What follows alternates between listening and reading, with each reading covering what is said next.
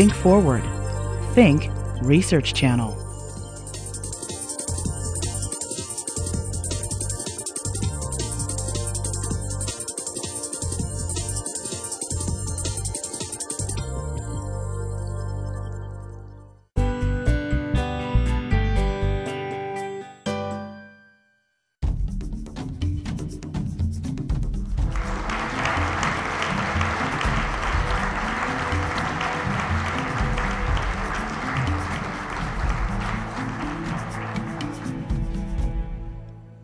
Needless to say, Reverend King was a visionary and a dreamer. He articulated a view of society that was distinctly different and imaginative way back in the 60s. While political equality, the ability to participate as a full member of society and in a participative, representative democracy was his primary aim, which he accomplished, his second goal, sadly, is often forgotten. In his final years, he was actively focused on poverty. He was building a coalition, Indian tribes, coal miners, poor blacks, and planning a poverty march in Washington. Unfortunately, this was not to be. We know that representative democracy is not a guarantee of poverty reduction or poverty alleviation. Katrina once more showed us the face of poverty in this country. But poverty exists around the world. It is poverty that we must fight. Poverty is the silence that we must break.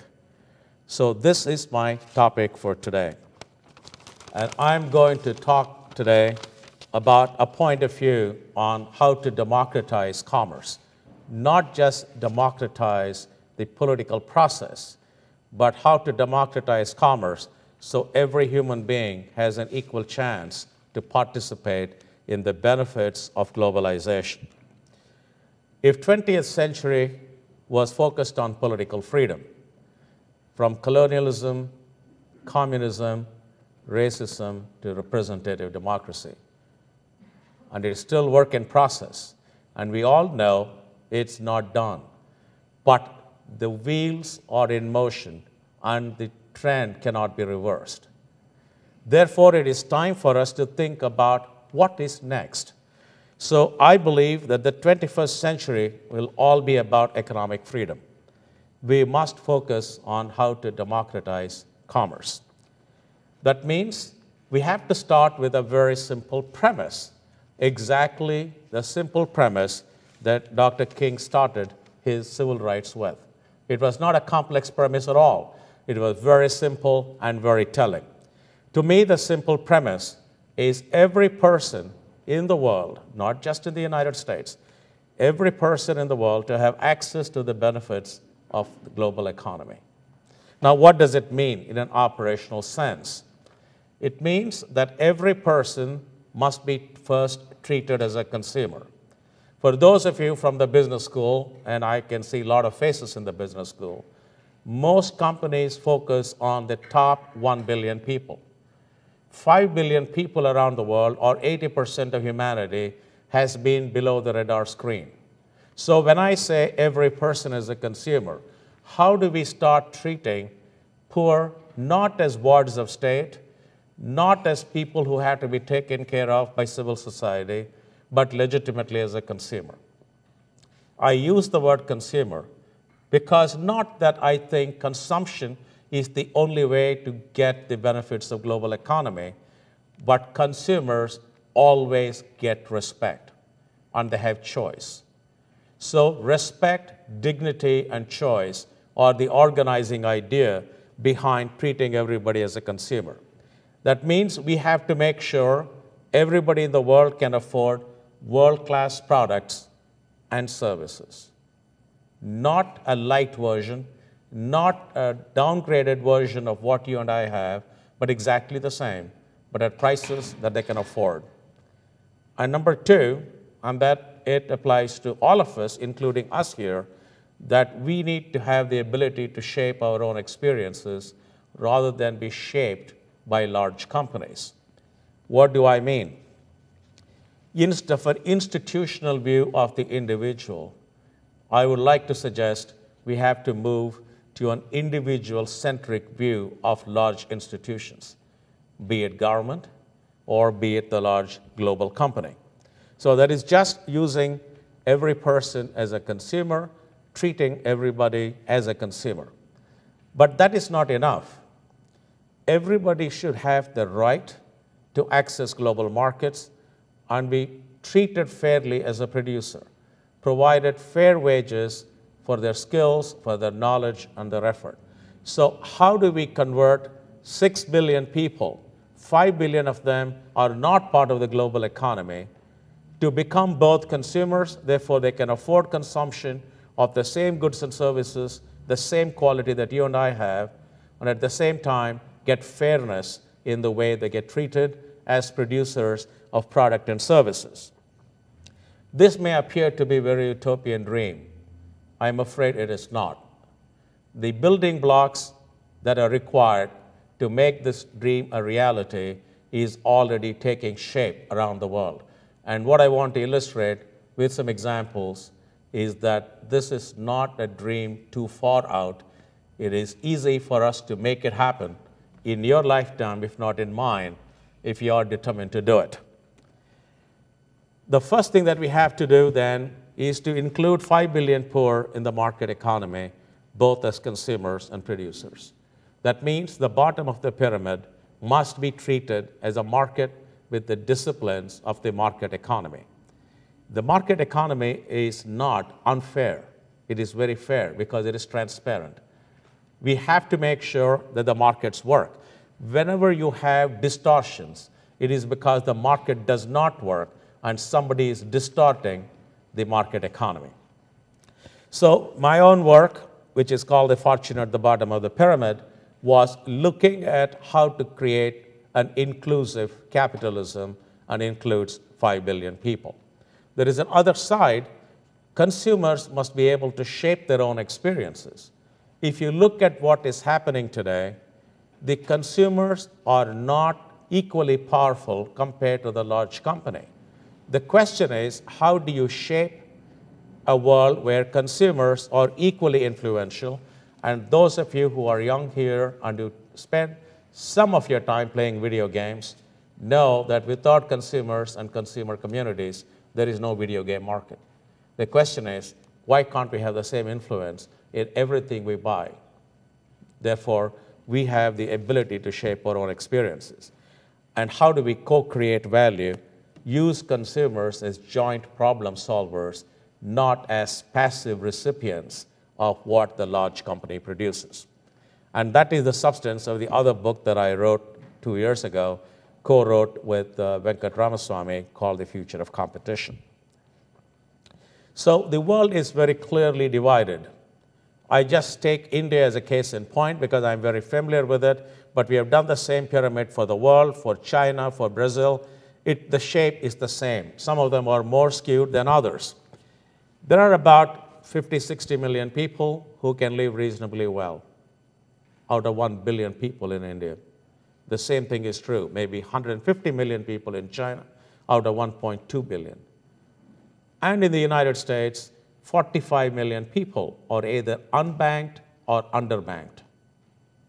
And that is a very bad and poor statistic to have in this country. So 20% of the people are in what I would call the bottom of the pyramid.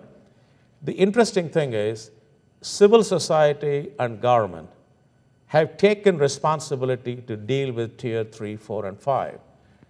Most large companies have really focused on tier 1 and 2, some of them moving to tier 3. And that is what we have to break. There is a common agreement with civil society and the large companies. There's only one issue on which there is agreement, and that is, this is how we divide the world. Unless we break this, we are not going to change the way the world is. Now, what is the problem?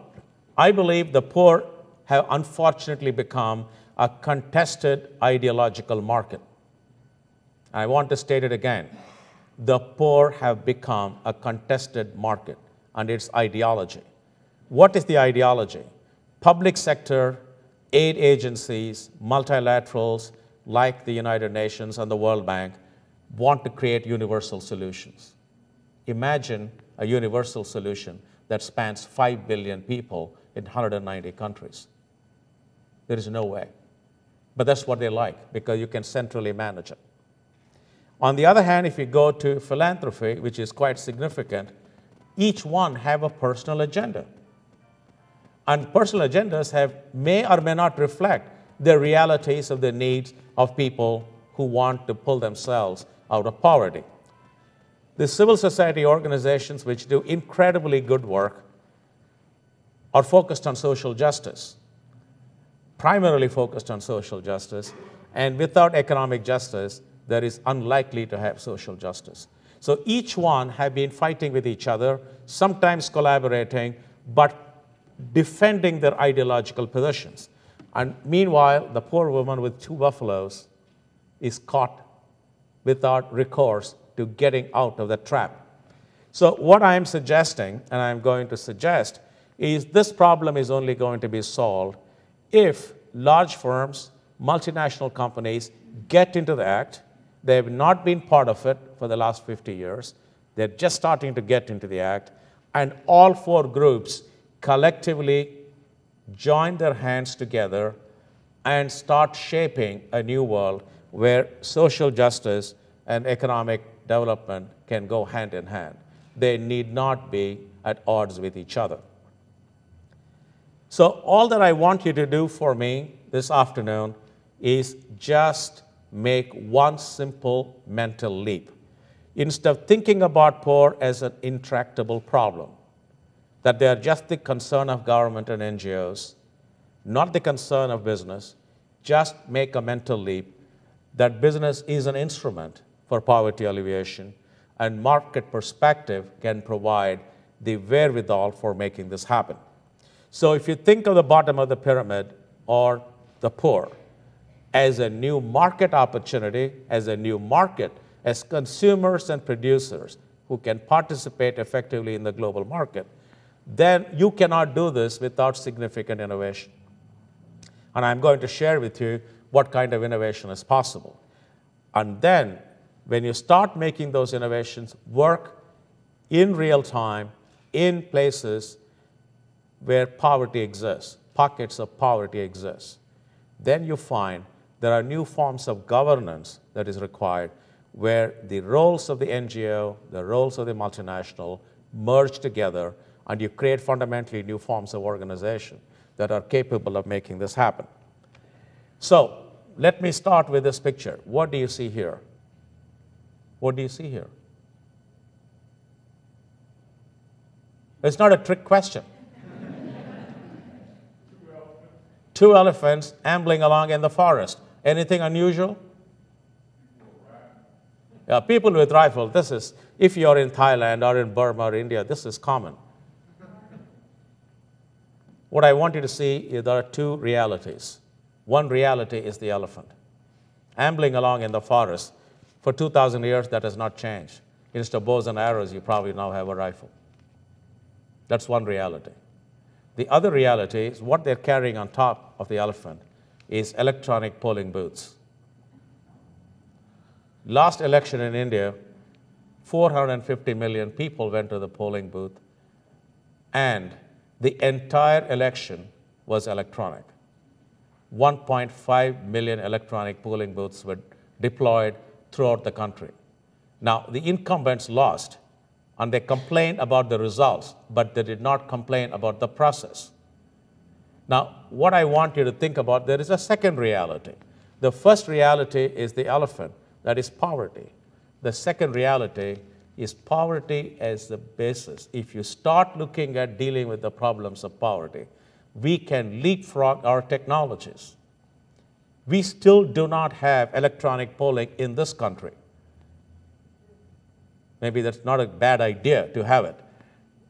We did not have it in Germany, which went to election. We did not have it in Japan, which went to election. So what I want you to think about is poverty can give us the tools to leapfrog fundamentally into new technologies and new ways of doing things. There are two obvious realities. One is easy for everybody to see, another is not so easy. Elephants everybody can see, electronic polling booths everybody cannot. And that is what I want you to see for the next half an hour. So what is, based on my work, it's very clear that 5 billion or 500 million people need help, not one or two. And it is very consistent with Reverend King's view that you cannot solve the problem in one island called the United States. You have to solve the problem around the world. That is why later on in his life he became more of an internationalist and less focused only on the problems inside the country. And that's also surprised too many of his friends and why he was talking about internationalism as much as he did. What I believe is if you solve the problems of 5 billion people, we can have a different world. You don't have to do it one day, but over the next 20 years. But you need to have at least 4 minimum requirements. You cannot do this without innovative high-tech solutions. Don't give the poor old solutions. It will not work. I can tell you that right now because I've done enough thinking, writing, research to know old solutions will not work. We must worry about sustainable development. 5 billion people getting into the marketplace using detergents like we use, the world cannot sustain it. Therefore, we have to innovate on how to create sanitation and cleanliness without traditional detergents. We have to worry about the earth. Scale. This is not about dealing with the problems of 50,000 people in one small community. That is better than not doing it. So every time I'm in India or in China, somebody said, this is an interesting experiment, CK. We are doing it with 20,000 people. I congratulate them, and then I have to remind them this is a rounding error, given the nature of the problem. You have to think of scale. Less than 50 million, less than 100 million does not help me. But we have to experiment, start small, scale fast. So scale is very important. And I'm going to basically argue fundamentally new price performance levels. And I'll share with you what I mean by that. How to get 1/50th, 100th of the cost in the United States, but at the same time, the same quality levels. And that, I think, is what we need to accomplish. So democratizing commerce, the first challenge is creating the capacity to consume. Now, I must say that every time I talk to a business school student, not any of them in Ross School of Business, I'm happy to say, they've been brainwashed enough. Anytime you talk to someone and then say, we have to think of 5 billion people as consumers, what is the first response? They live on less than $2 a day. How can they spend money? What should be our response? How to create the capacity to consume is our first job as managers. It is not to say somebody is poor, I cannot sell to them. That doesn't require MBA education. But you need an education to be able to imagine how to convert them into consumers by saying, how do I create the capacity to consume? One is easy payments. This goes back to Singer sewing machine. Singer sewing machine used to cost $100. Poor people in the Midwest cannot afford $100 a month or $100 one time. So they created the monthly payment, $5 a month. Then all middle class can buy, and the rest of it is history. It became the first global company. So the question is, we know how to do this. Access to credit, lower the cost, get to 1/50th the cost at which we deliver service. Create single serve. Instead of putting shampoo in a big bottle, which costs $10, why don't you give me in a single serve, in a sachet, for one wash, for less than 1 cent? Why can't you only say, pay me per use, like a laundromat?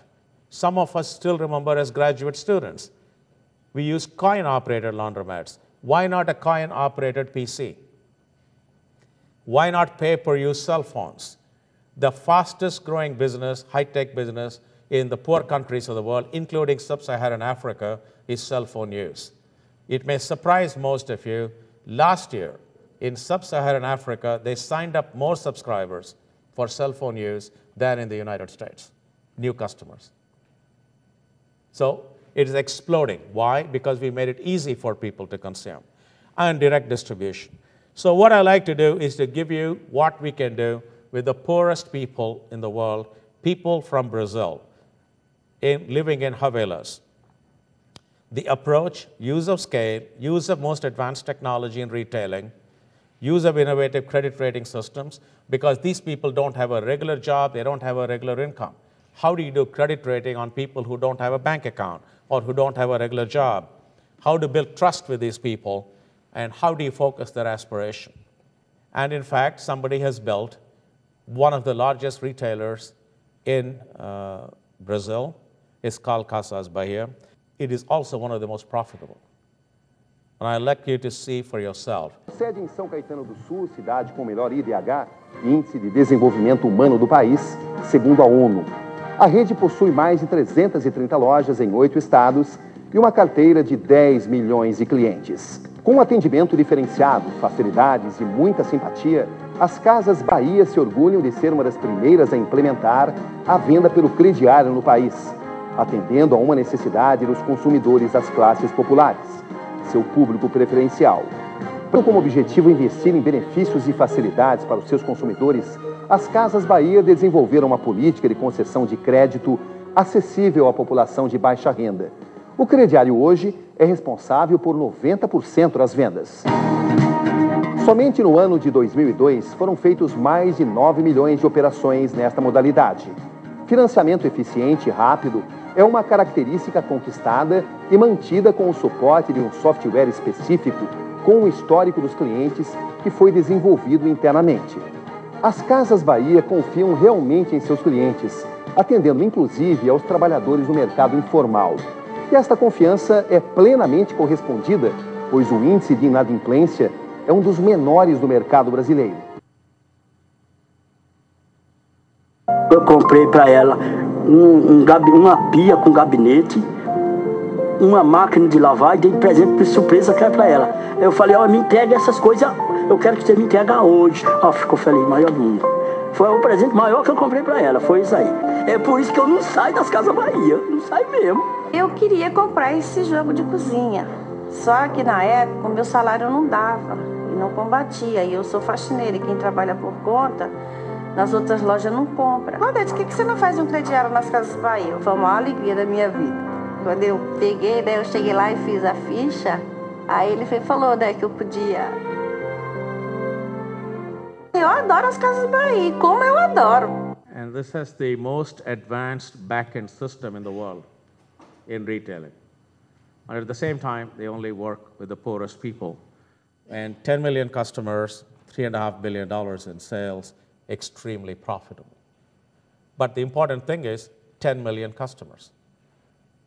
And I think this idea of retailing is spreading across not just here, but in other places as well. So part of it is making things available and accessible. Part of it is also reducing the price. So I thought I'll take another example called prosthetics for the poor. If you think about prosthetics, especially below-the-knee prosthetics or artificial limb, it is very hard to make, and especially all of them have to be custom-fitted. And in India, it is even worse because part of it is barefoot walking. Part of it, you have to squat on the floor in the house. There's not much furniture. Sitting cross-legged, walking on uneven ground. That's not a surprise to anybody who has ever been to India. There's a lot of uneven ground. Paucity of doctors, and need to custom fit in a day. You can't ask poor people to come for 8 fittings. They cannot afford to. They have to come in the morning and get fitted in the evening and leave.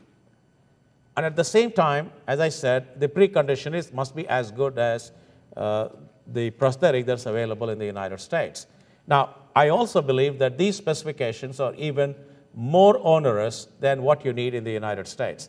You don't have to do barefoot walking. You don't have to sit on the ground. You don't have to be cross-legged and things of that kind. I know at least I have one doctor here, is it not? How much does a prosthetic cost in India, in the United States? $6,000 to $8,000, something like that? So how many Indians can afford $6,000 to $8,000? He also comes from India, so. Make a guess. Not too many people. Not poor people for sure. So what do? Give up? Because for those of you who are interested in technical stuff, which I'm happy to deal with, not as well as doctors can, the foot is a very complex mechanical instrument. And I can give you, if you want squatting, what is the functionality that is required. And the doctors, there's only one I figured out, but maybe there are others here. So we don't have to worry about all the technical requirements, but from a business requirement, for making it work, you need poverty, lack of trained manpower, de-skilling of the technical job, and time for fitting. I will show you what they have done, and then you tell me how much you pay for it. And then I'll also tell you how much they charge. The process is fast and simple, though largely manual. Foot and ankle assembly is made of vulcanized rubber compounds. Individual components are painted with rubber cement. Various toe and foot pieces are assembled together into one unit. Aluminium die is used to cast a normal foot shape. Sole-shaped patterns are placed on nylon cords used for reinforcement. This unit is then covered with skin-colored cosmetic rubber. Die is tightened and placed in vulcanizer. After 20 minutes, foot is removed and is ready for use.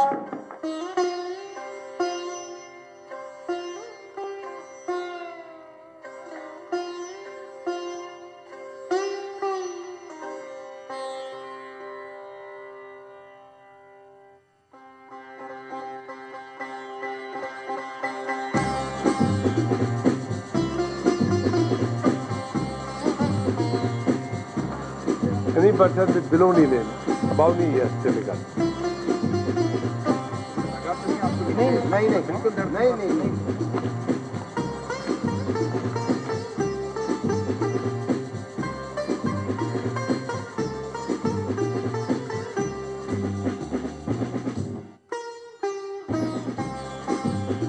नहीं kilometers, 4 minutes, 30 seconds. How much would he pay? $6,000 to $8,000 in the United States, it's less than $20. This is what is possible if you put our mind to it. The starting point is not the technical details of the prosthetic. The starting point is how to serve the poor. And funnily enough, this has created world-class capability in what we can do. Fundamental innovation in how to do it. This looks like a very simple operation, but they need to understand the function of the foot as well as we do here and convert that into very simple technology that can be deployed, totally de-skilled paramedics rather than doctors. Now, this is not the only thing that is happening. 200x advantage in Jaipur foot, 16,000 per year. It is the largest facility in the world for prosthetics. Arvind Eye Hospital does cataract for $30 rather than $3,000. Last year, they did 225,000 cataract surgeries. It's the world's largest. The next biggest is probably about 20,000. Cardiac care, you can get done in India, world-class, with better mortality rates or lower mortality rates for $1,500 to $2,000 compared to $100,000 here. I want you to give it some thought. We can create a 1 to 50, 1 to 100 advantage if we pay attention to the bottom of the pyramid and we pay attention to innovation as a way to solve rather than subsidies and handouts. They can afford to pay $30. They can afford to pay $20. They cannot afford to pay $10,000. But this is better stuff and better quality. It doesn't have all the finesse. It doesn't have an air-conditioned office, but it works. So part of it is how to create the consumption opportunity. The second is how to get good wages for people who work so hard. How do you get access to markets at fair prices? How to get access to national and global markets from the village? How to get access to information, therefore we eliminate the asymmetry in information between the poor and the rich. How to build logistics, how to help improve quality, and how to help poor people enforce contracts as easily as the rich can enforce contracts on the poor. So I am going to talk about an opportunity to do this. These are subsistence farmers who work with less than 2 acres of land in the central part of India called Madhya Pradesh. A global company called ITC developed what they call electronic meeting place, and they essentially started this to buy soybeans. They gave 1 PC per village. It got connected to the internet. They picked 1 farmer in the village as the custodian, or what they call sanchalak. The farmers had access to prices. They can check on the internet what the prices are, and then they could contract with the company to sell when they wanted to sell. And today there are more than 1 million farmers who are covered by this, and it's growing extremely rapidly. Now it is moving to wheat, to shrimp, to a wide variety of crops, and this is becoming also a two-way chain. Not only you buy from farmers, you sell good seeds, good fertilizers, insurance, crop insurance, rain insurance, wide variety of services. But listen to the guys who have never seen a typewriter in their life, probably went to 3rd or 4th or 5th grade. What happens to them 3 months after? पहले दिन यहाँ पे computer लगाने वाले engineer आए तो हमें ये माउस पकड़ना भी नहीं आता था। हम लोग समझते भी नहीं थे कि हमारे कंप्यूटर पे भी कोई हिंदी का भी कोई काम हो सकता है। अच्छी तरह समझने में 3 महीने तो कम से कम मुझे इसमें लगे, 3 महीने। अगर आप लोग की चौपाल बंद कर दें तो हमें ऐसा लगता है कि हमें अपना खुद का पीसी खरीद के और नेट कनेक्टिविटी करनी पड़ेगी। कॉस्ट में मैं जो है मैक्सिमम टाइम मेरा एक तो सीबोर्ड की रिपोर्ट देखता हूँ मैं, एग्रीवाच का कुछ किसान वाच, ये शिकागो बोर्ड ऑफ ट्रेड जो है डेली देखने से उसका एक आइडिया मालूम पड़ता है फ्यूचर ट्रेंड क्या हो सकता है मार्केट का, और उस हिसाब से मैंने यहाँ के किसानों को सजेशन भी दिए हैं और उससे बेनिफिट भी मिला है। ये किसान है ये अपना माल 1000 में बेचने के लिए तैयार थे, इनको रोक दिया हमने कि भैया अभी माल अभी बेचना नहीं अपने को। वही माल इनका 1300 रुपये में बिका कुछ दिनों बाद ही। मैंने पीपल रवा में कम से कम 10 लाख रुपए का बेनिफिट करवाया है केवल सजेशन दे के।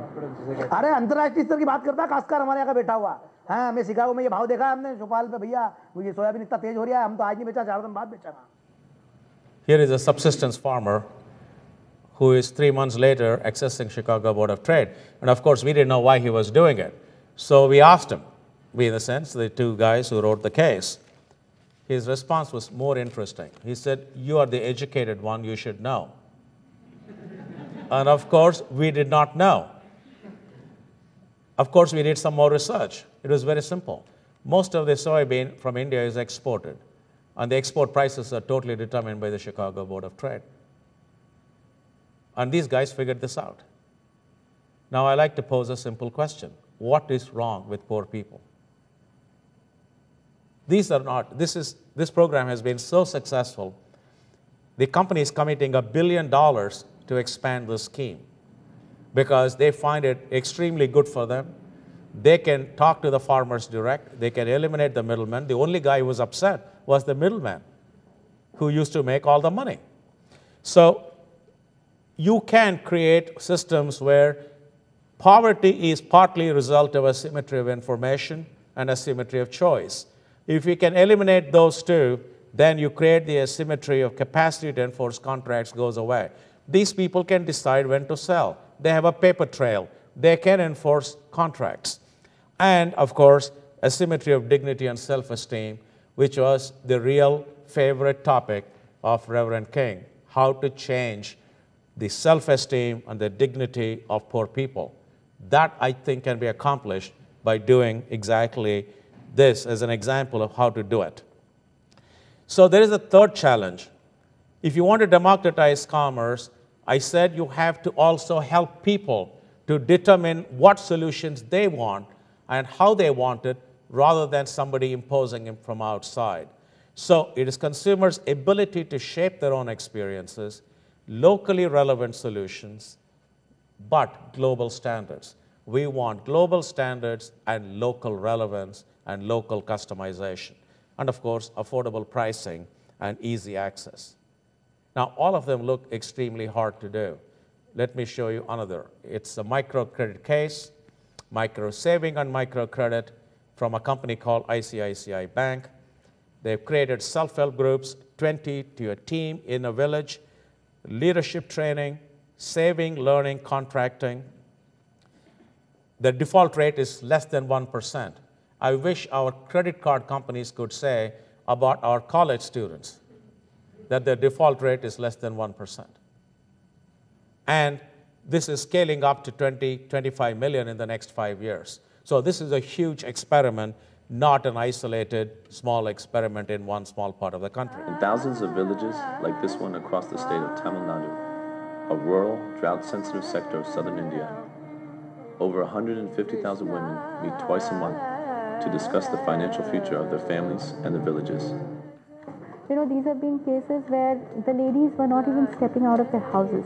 But today they have the confidence of not only sitting in groups, but actually debating on some of the social and economic issues of the village.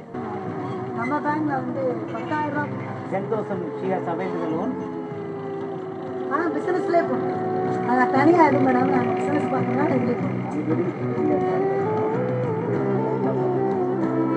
Business மாசம் எவ்வளோ கட்டுறீங்க? மாசம் வந்து 10,000 ரூபாய்க்கு 300 10,000 rupees. She has paid 300 rupees per year. Bank. இன்னும் எவ்வளோ பாக்கி வச்சிருக்கீங்க? 4,000 ரூபாய். So she has repaid the loan 6,000 rupees. Remaining for I think one thing that happens in fact with ladies is that when a lady develops, actually it contributes to development of 4 people. Because she doesn't think only of herself.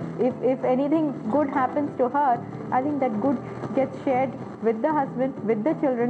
So by touching one life, you're touching at least 4 lives or 5 lives.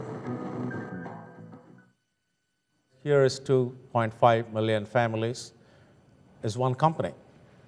What if you replicate it 100 times around the world? And once you go and see these, your life is so touched and changed, you can't go back to normal work. At least there is one person here who was involved. Is that true or not? Stand up. Don't feel shy. You cannot. He is now starting something like this in order to help a lot of people. And I think he wants to be rich as well. Is that right? Both are compatible goals. Doing well and doing good are compatible goals. We should not think of it as contradictory goals.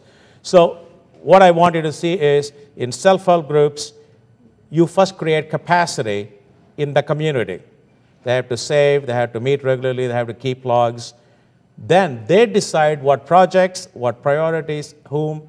The money goes to the self-help groups, and they decide among themselves who will get money for what projects. That is as local as you can get.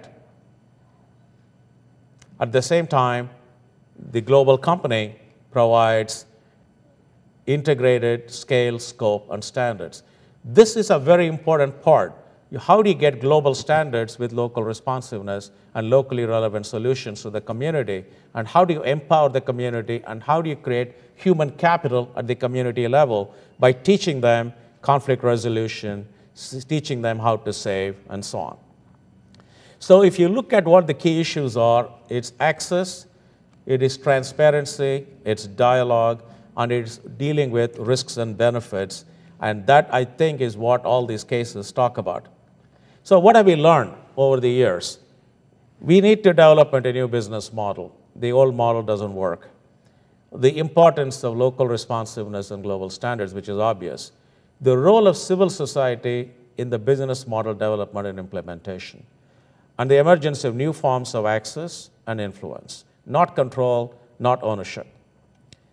So let's look at how the civil society and MNCs are transforming in these examples.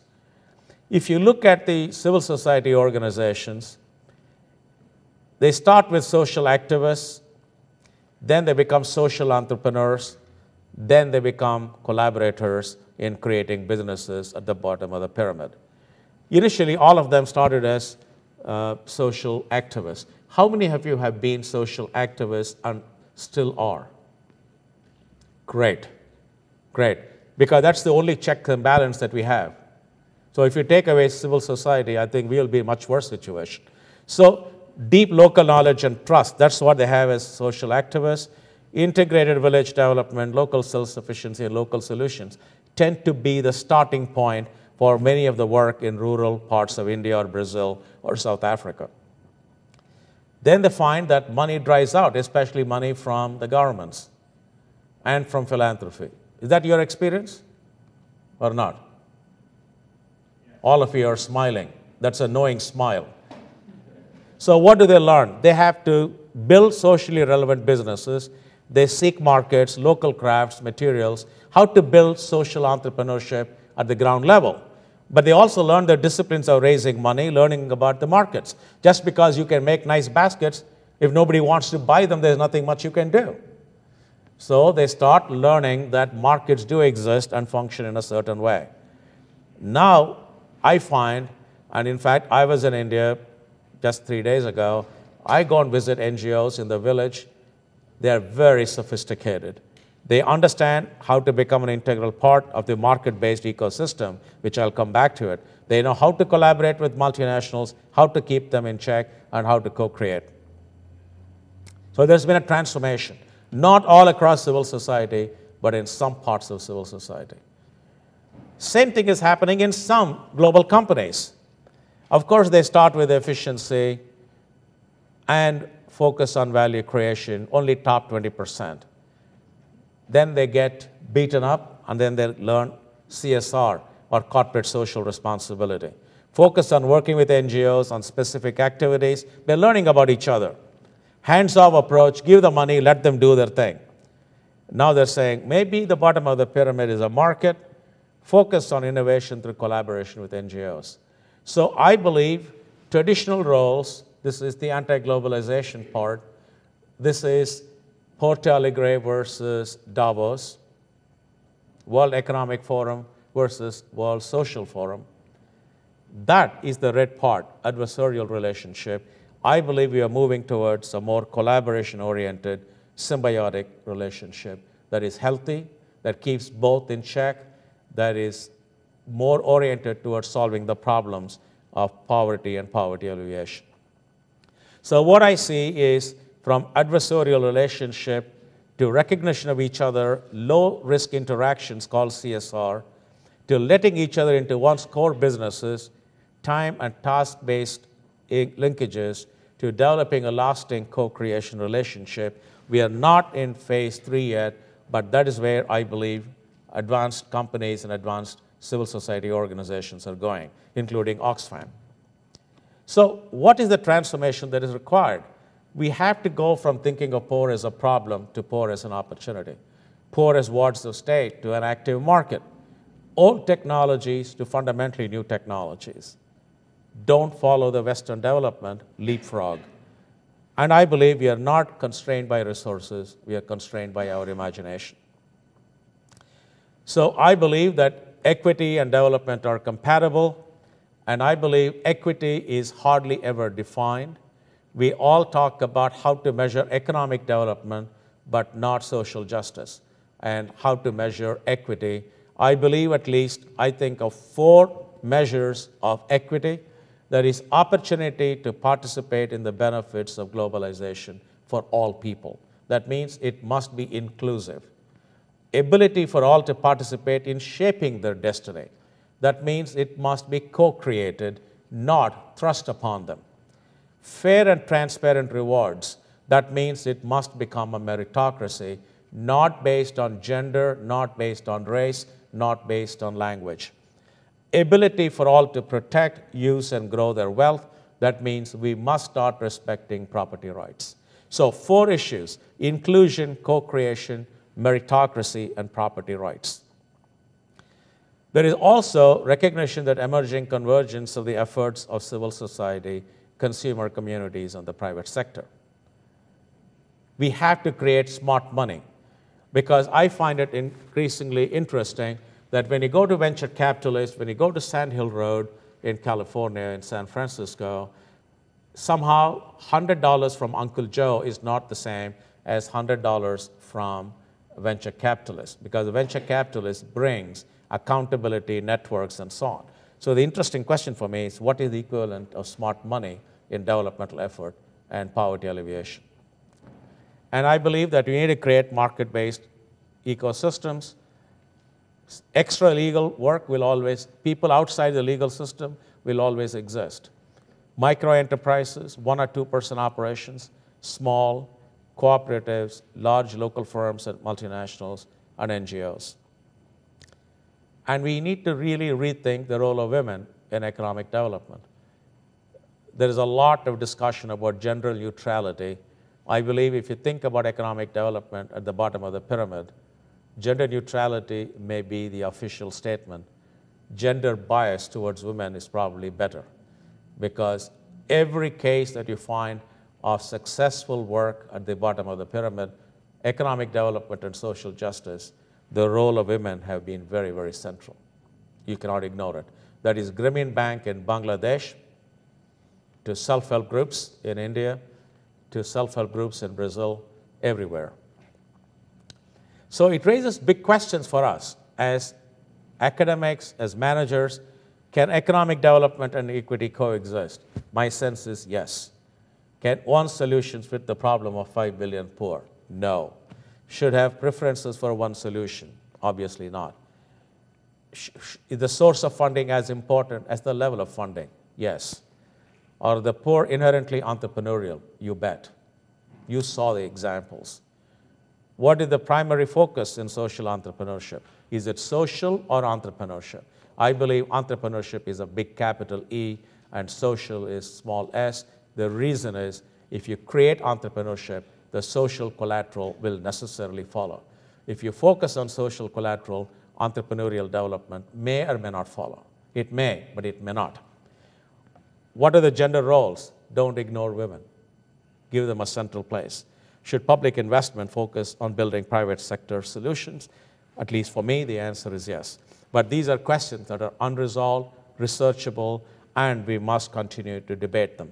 I say this transformation requires not intellect, not money. It requires imagination. We have to reinterpret what Reverend King said 40 years ago. We have to dream. We have to imagine a world that is different. If we cannot imagine that world, we cannot create it. He imagined a world and he created that world, and I think we have to reinterpret his dream on what justice is. So let's imagine, let's have passion, let's have courage, lot of humanity, lot of humility. Some intellect helps, and I would take luck last. Fundamentally, the question for all of us as the most fortunate in the planet is a simple one. Do these children deserve our attention? If we can answer that simple question in our lives, I think the world would be a better place. And we would have given meaning to Reverend King's dream. Thank you very much.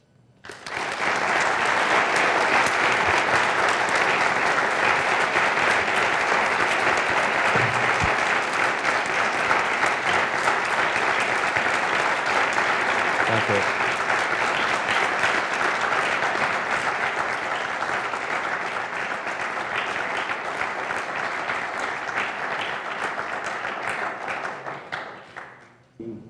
Can you give us an update on some of these things, how they've advanced, if they've kind of slipped back, or are they going forward? Or is it a magnitude that they're going up, or are they slowly moving along?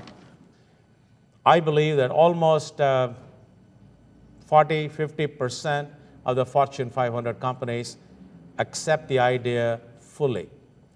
Now, that doesn't mean they're doing something about it, but they accept the idea. They're not fighting it. So if I went to large global companies today and talk about the bottom of the pyramid, it's not news.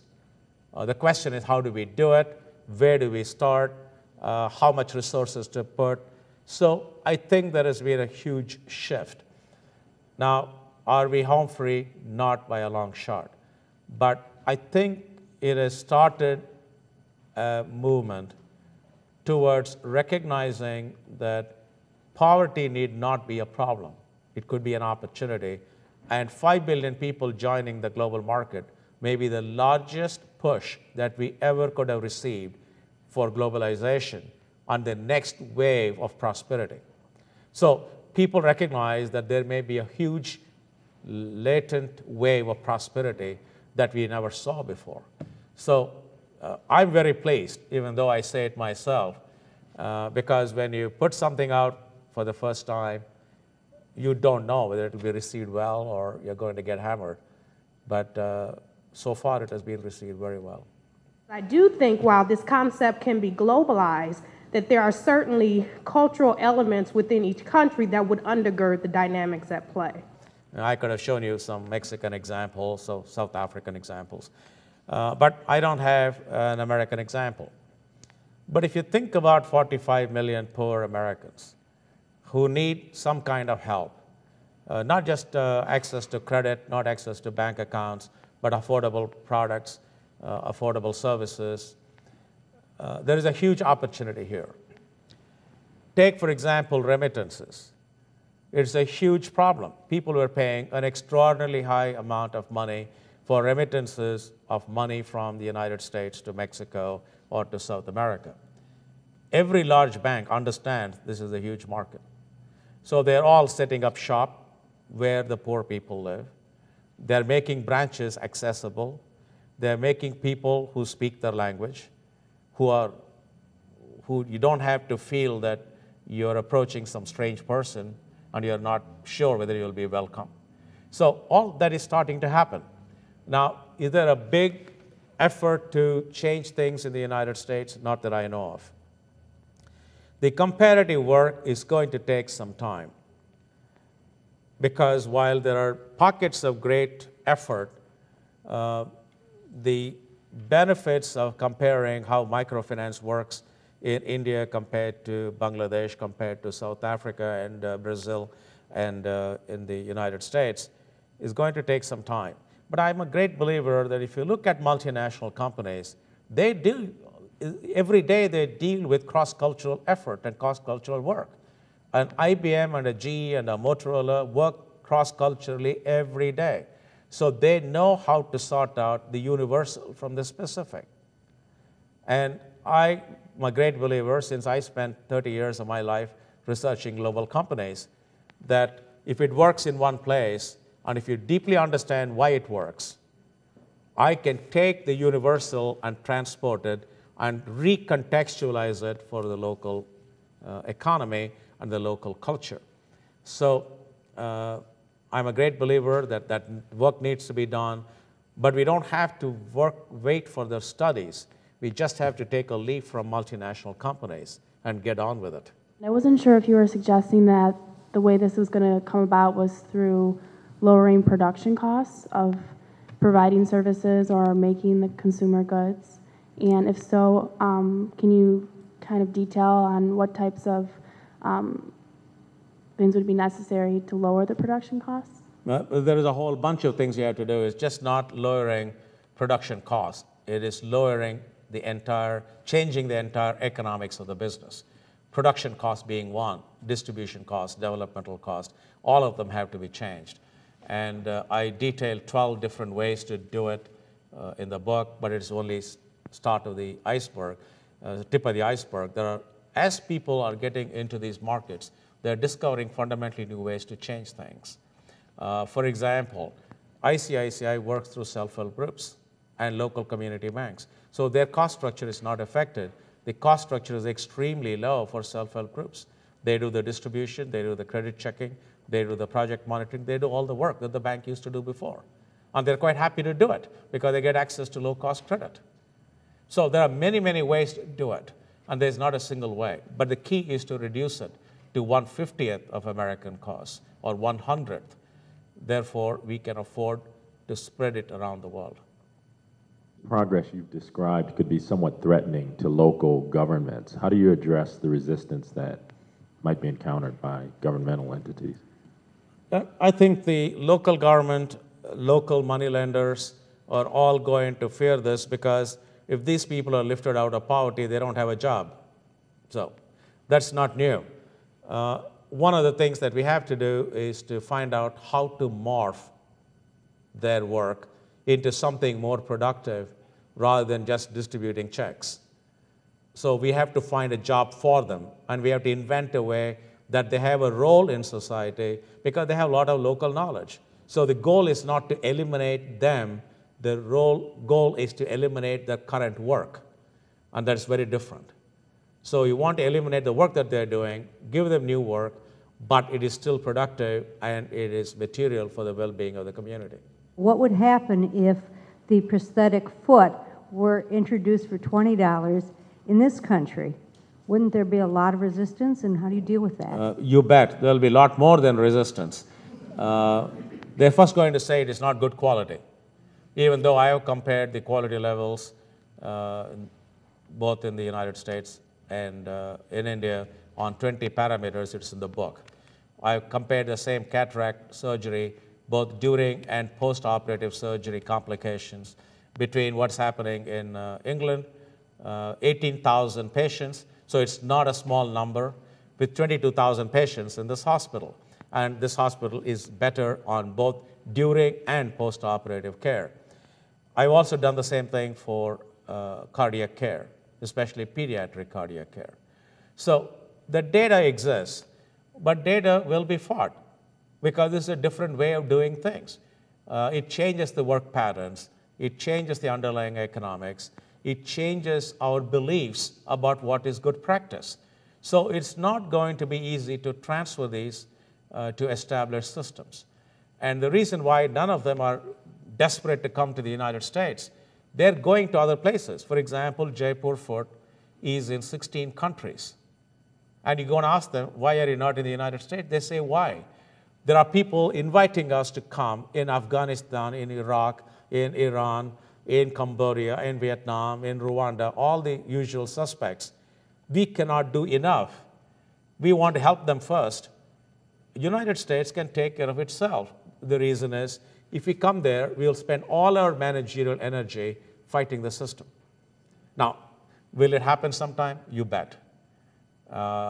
It is new form of outsourcing.